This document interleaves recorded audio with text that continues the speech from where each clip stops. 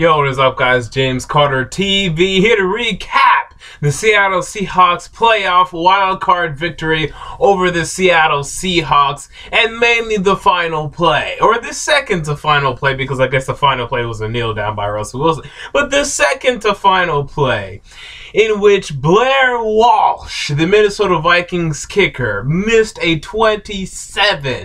27-yard field goal to that would have put the Vikings ahead and essentially won them the game, but instead doomed their fate, and I can't even believe it right now. You know, and this very reminiscent of Billy Cundiff back in 2012 or 2011. I believe it was 2012, like January 2012, but it was after the 2011 season, with an opportunity to tie the game to send the Ravens and Patriots into overtime. He missed that field goal. The Ravens lost that game. This one had a chance to win the game, and it was even 5 yards less. That Billy Cundiff was a 32-yard field goal, and now when you type in Billy Cundiff on Google, the next words that come up are missed field goal. He is now synonymous and infamous for that missed field goal, and now the same fate will be attached to Blair Walsh. It is absolutely unfortunate. I feel very sorry for Minnesota Vikings fans, because I, like many of you, weren't expecting the Vikings to win this game today. We wanted to pick the Seahawks because they're a team that's gone to the Super Bowl 2 straight years now, that's proven to be able to win these playoff games. But the Vikings look poised to win this football game, much to my surprise and much to the surprise of many. They led, Teddy Bridgewater mainly led his team down the field. Kyle Rudolph, the tight end for the Vikings, made some plays to move their team down the field, get all the way down there, only to miss a 27-yard field goal. And it's so odd because Blair Walsh had been making field goals. He made 3 field goals today. He's the only Vikings that put up points today. Blair Walsh is the only one. He put up, I think he made over a 40-yard field goal or 2 field goals over 40 yards. And yet now, when the game's on the line, 27-yard chip shot, he misses. And it's so inexplicable when people are talking about the laces, the football laces were out. Oh, kickers don't like when the football laces are out. Who cares? You choke like a dog and there's no way around it.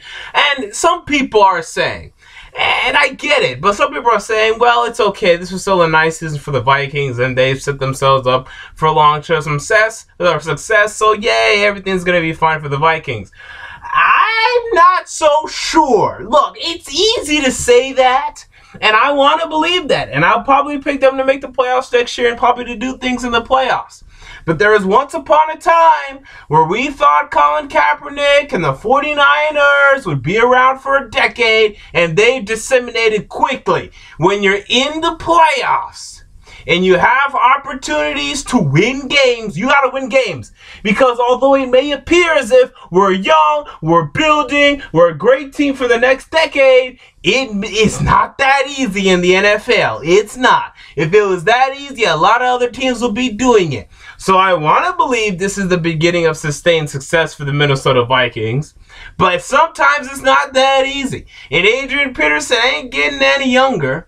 And there are so many issues with this team. So I'm still on the Vikings bandwagon, but it's not going to be 100% like some of you are saying. Like, it's okay, the Vikings will win a Super Bowl in the upcoming decade. Again, I thought the 49ers would win Super Bowls. I thought, oh my God, Harbaugh, Kaepernick's going to grow, they're going to get better, and then they're going to win Super Bowls. No, well, where are they? They're gone. Just like that, you can go away. So even though it appears as if, okay, we're great, and even the Falcons had sustained success. They made the playoffs for years and years. 3 straight years they made the playoffs, went 13-3, but then now they're gone again. So when you're in the playoffs, it may appear as if you'll be here for a while. It's hard. The only teams that are here for a while are the Patriots, the Packers, any team with Peyton Manning. That's it, really. So even though it may appear as if, oh, it's okay because we'll be here for a while, I don't know. It's not that easy. You got to take advantage of your opportunities. They failed to do so here. And now the Seahawks. I'll give them a little bit of slack because this was just a bad game all around for both teams in horrible conditions. -6 degrees at kickoff. Fahrenheit, of course. Celsius, it wouldn't be that bad. But Fahrenheit, and wow, it was a pretty ugly football game for the first half. Minnesota was up 3-0. Seattle will now go up against the Carolina Panthers next week. And this is going to be a tough game for me to predict, because the Carolina Panthers have been a really good team, and I think I'm going to lean on them. I think I'm going to pick them right now, to be honest with you. I like to hold my picks until I finally get my predictions video, but I think that's where I'm leaning, but I may change my mind. I just don't think this is Seattle's year. Kind of like Pittsburgh. Both Pittsburgh and Seattle won. I'm not sure this is their year. We want to talk a lot about they're the most dangerous teams in their conference. Sure. But I don't think it's their years. I don't see magic. I don't see fire. And I normally see this kind of thing. Excuse me, because when the Ravens won their Super Bowl, I was on record. I picked them not only before the season, but before the playoffs, before the preseason. I picked the Ravens because I saw that magic, and then when they're going into the playoffs, I could see that magic. I don't see it here with the Seahawks team. I don't see it with the Steelers team. But we'll see. I mean, maybe they'll win the Super Bowl. Maybe they'll... But I don't know. It doesn't seem like it's going to be good enough this year, but we'll see what happens. Next game, we have the Green Bay Packers and the Washington Redskins. I'll be back to recap that. Until next time, James Carter TV, I'm out. Peace.